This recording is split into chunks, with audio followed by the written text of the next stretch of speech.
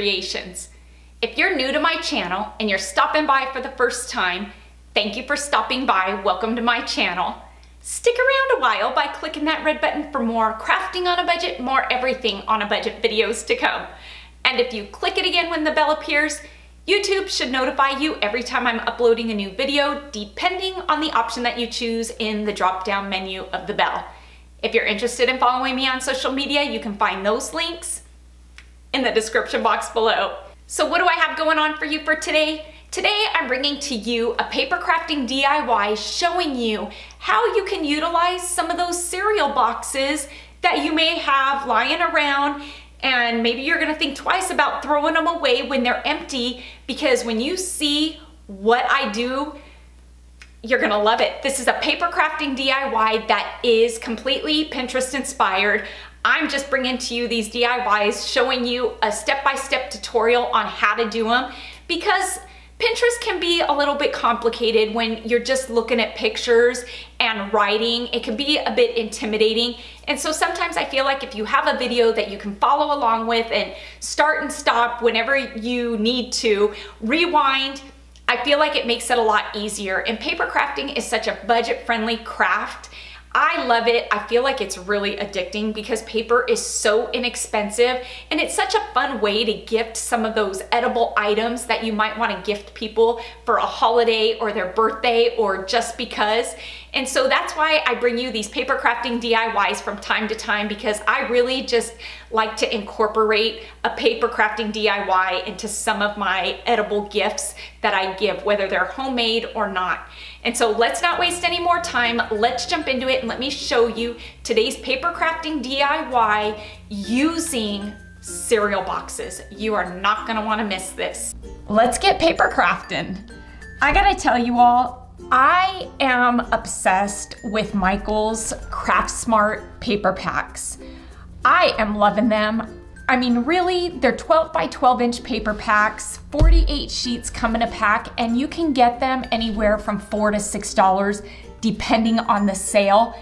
And I am just loving the fact that they come out with packs for each of the holidays, each of the seasons. I really just want to try and get a pack for each of the holidays, because they're great packs. And so today I'm gonna be using this new one. This is Dark Botanical. Loving the purples and the blacks with it. I think that this is just such a fun and different color scheme to go with. And so I thought I'd switch it up from the farmhouse. This paper pack is amazing. I am loving just the butterflies. It's got some foiled paper. Today we'll be using this one, and we will be using this black tufted one that is in the very back here. Yes, this black tufted one, isn't that gorgeous? Along with this purple and gold foiled. I think that these are just beautiful and they're gonna go nice together. But this whole pack is just amazing. It even has some wood in it, the marbled finish. It's got a whitewashed wood, butterflies, loving it. A dark wood, so it kind of really just has everything, and it's a different color scheme than what I usually use, and so I thought it'd be fun to switch it up a bit. Like I said in the beginning, I'm gonna be showing you how you can repurpose some of those cereal boxes, maybe an oatmeal box, maybe granola bar boxes, any of those boxes that some of your snacks and your food come in. This is a great way to recycle them. Cereal boxes are great because there's a lot of this cardboard. I'm gonna call it cardboard. It's a thicker cardboard, maybe a cardstock, and it really is the same thickness as a chipboard that you might buy at Michael's. Now, if you don't have any of these boxes and you wanna paper craft with me and do this DIY, Michael's has chipboard. It is a very thin chipboard. This comes in their open stock paper for 79 cents. It's by Recollections. Here, I'll zoom in so you can take a picture of that if you need to. Again, this is with their open stock paper, 79 cents a piece, or you can go on to Amazon. I'll link it down below, and you can get a full pack of these, 100 for about $15. And so that is another really great buy. I bought them off of Amazon just recently because I was gonna make so many of these as gifts. And I was gonna run out of cereal boxes, and so I'm not gonna buy cereal just to make these.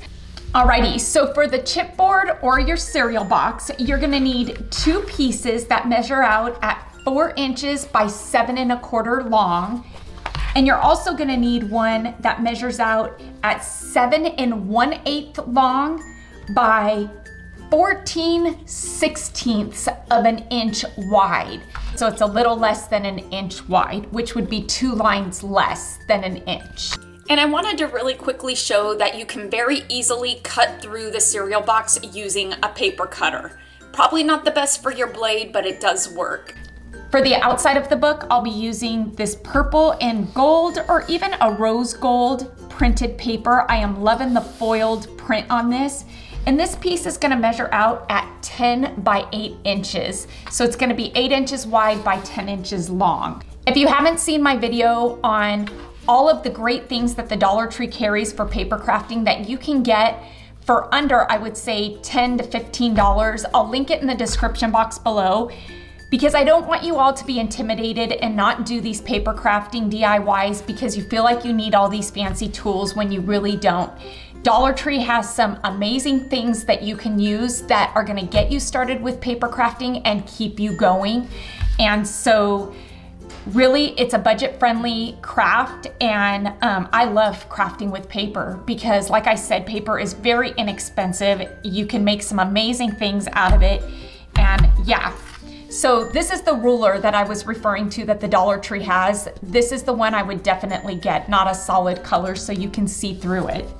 For this paper here, we're gonna score it at 3/8 of an inch on all 4 sides, which is a little less than 1/2 an inch. If you don't have a scoring board, you can use your cutter and you can use a pen cap to score, or just use a pen cap and a ruler. I prefer a clear ruler, one that you can get at Dollar Tree because you can see through it. And so like I said, we're gonna go ahead and score this on all 4 sides at 3/8 of an inch.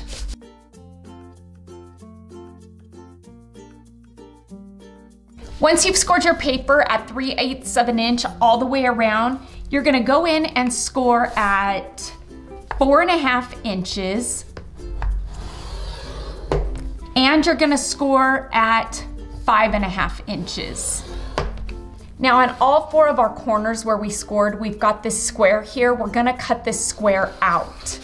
And so when I cut it out, I'm gonna cut it out at just a bit of an angle on each side, which is just kind of tapering in our edges. I'm not gonna go right along those scoring lines perfectly because this is gonna give you a nice clean fold. So kind of like a little slice of pizza is what you would do there.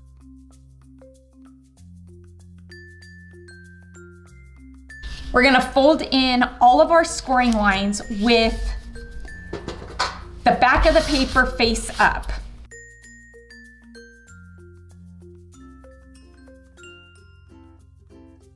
These 2 glues here work really great when paper crafting. This Aleene's Tacky Glue, this is a 3-ounce bottle that you can get at the Dollar Tree.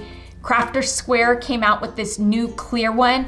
Some Dollar Trees do have the clear Aleene's gel glue. If you can get that, I would get it. If not, this Crafter Square is a great alternative. You can use that. Again, Dollar Tree has a double-sided roll of tape that you can use that is identical to this, just without the dispenser. Now taking the cardboard pieces, I'm gonna apply some glue or tape right along the outside edges here.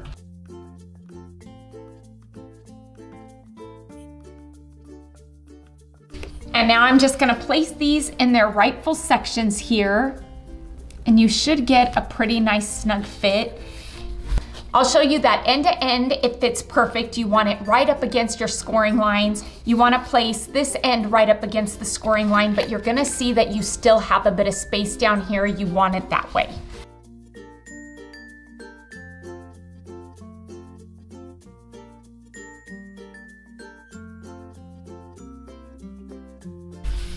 There we go. And so we've just centered all of our pieces. So when we fold this in, we've got a book. And so that's why you don't want these ends too close together, because you want to be able to open and close your book nicely without ripping your paper. Now we're just going to tape in or glue in our flaps.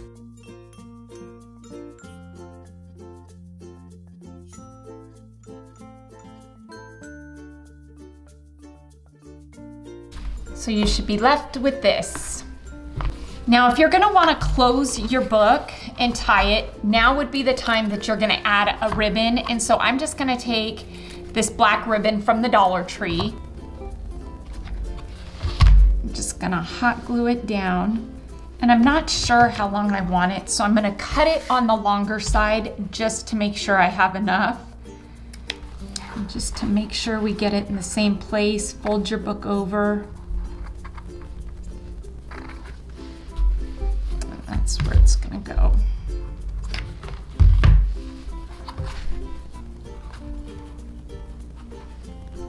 Now to cover the inside of this, I will be using this black tufted printed paper. I am loving this. It just really goes nicely with the outside paper.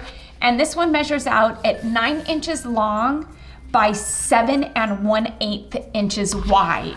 And so this is just going to be glued right in like so. Glued or taped, it really is your choice. You pick what you want and how you want to do it. To adhere this in, I am going to use some glue because it does take a fair amount of glue and I don't want to use up all my tape. And so I'm just not going to be super heavy-handed with the glue.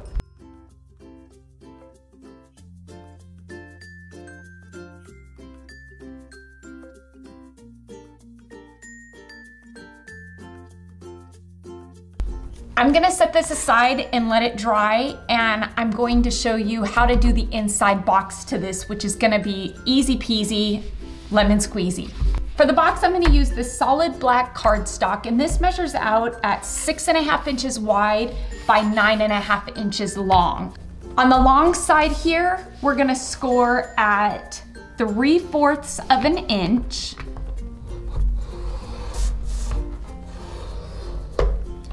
One and a half inches, again at 8 inches, and lastly at 8 3/4 inches. We're gonna rotate. We're gonna score at 3 1/4, 1 1/2, again at 5, and then 5 3/4. Now on all 4 corners, you're gonna see that you have these 4 boxes here. The 2 on the end, we're gonna cut off. And we're gonna do that on all 4 corners, and I'm just gonna do this a bit different just to make it easier, because I know that in the past when I've been cutting pieces out, some of you say it gets a little bit confusing, and so we'll cut out our pieces first.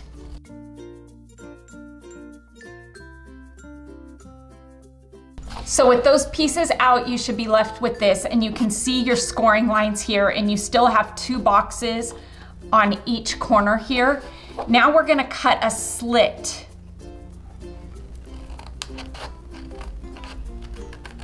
Just like that, so our piece comes up. And we're gonna give it a bit of a taper with a pie shape. Not too big, just a little bit on each side here. And this is just gonna give you a cleaner fold. So again, we're gonna cut the slit, and then we're gonna taper in the flap. Not this part, just the flap.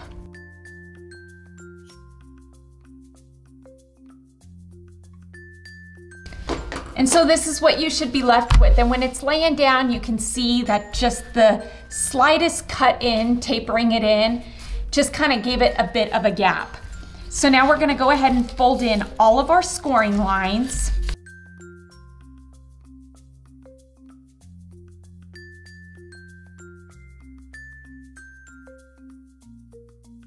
And you're gonna take your flaps here and you're gonna fold those in and you're gonna hit that back side with either glue or tape. And since I've got my tape out, I'm gonna use tape.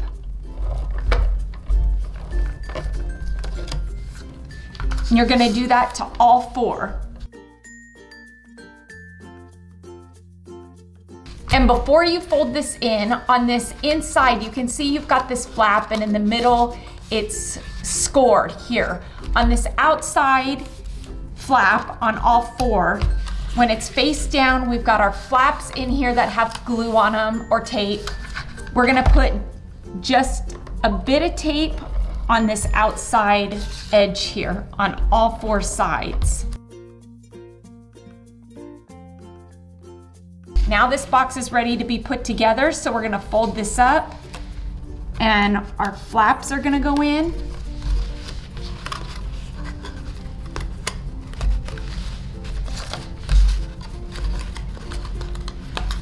I mean, and it really does come together pretty easily once it's all folded in. And now we're just gonna fold in our flaps here.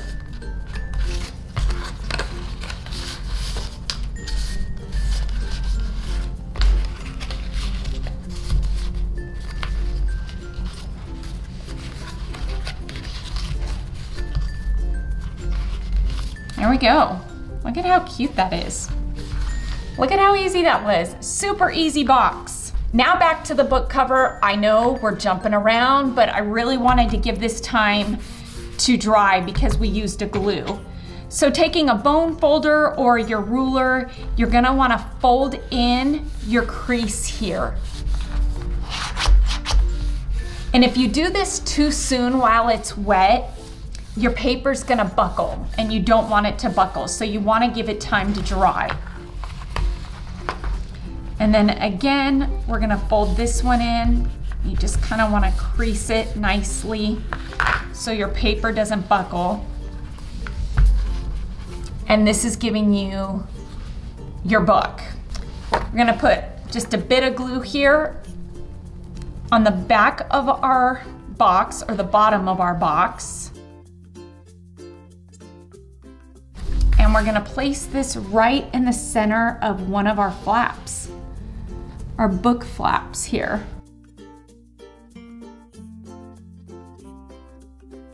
Look at that.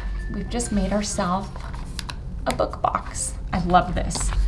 So I'm gonna go ahead and tie this up just for now.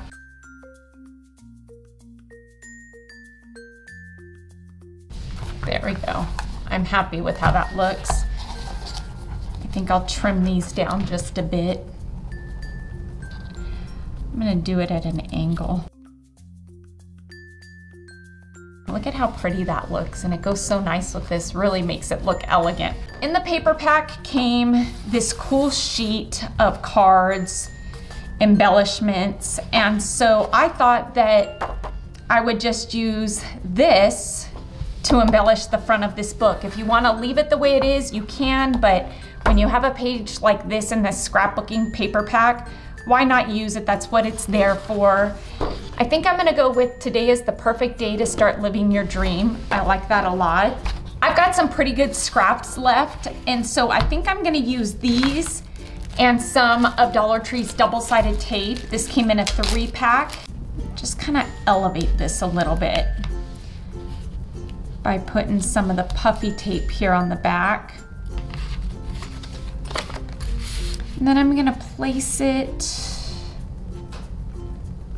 right on here just to frame it a bit. Kind of give it that matte look. And I'm not gonna use my cutter, I'm just gonna go with my scissors and cut out around it. Yeah, I'm happy with that. I'm gonna place it on here because it's not gonna look good like this. So we're gonna add some more puffy tape to this. And then again, we're gonna frame it.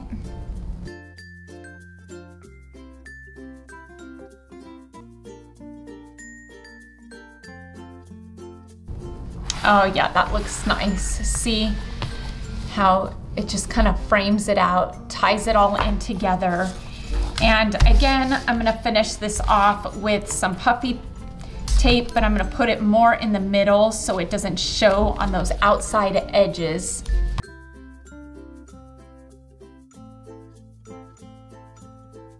Oh yeah, that's so pretty. I love that.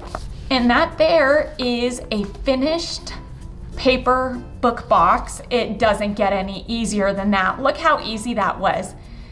And look at how gorgeous this is. Imagine if you made several of these and you put them on a bookshelf. Nobody would even know you made these. I mean, they are just gorgeous to even gift something in. Absolutely gorgeous. Easy to do. You can put candy, you can put a gift. I mean, there are just endless possibilities of what you can put inside of this. I love these. I think they're super easy to do. And like I said, I love to paper craft, so I thought I'd bring you along with me while I do it too. Once in a while, I think that this is fun just to switch up and do something a little bit different than a Dollar Tree DIY, and it's still crafting on a budget. Isn't that awesome? You could very easily use a cereal box instead of buying chipboard. Nobody's gonna know that you did, and you're gonna end up with something as stinking cute as a book box. This is such an easy DIY, and the outcome is amazing. I love the fact that you can buy these paper packs at Michael's and they come with everything you need. I love that the embellishments are in this pack, and it's just fun to DIY using these paper packs. I hope you all enjoyed today's paper crafting book box. Please make sure to give this video a big thumbs up, and let's get this video to, you guessed it, 5,000 likes. And if you all want to see more of these paper crafting DIYs, you gotta leave me a comment in the comments below, because I go off of your feedback and I don't want to bring you something that you all aren't enjoying or that you're getting bored of. I personally will never get bored of paper crafting because I love it so much, and it really is just one of those crafts that you can do in front of the TV on a weekend while you're watching your favorite Hallmark or Lifetime movie. Until next time, everybody, I hope you have a fantastic day. Happy paper crafting on a budget, and bye for now, everybody.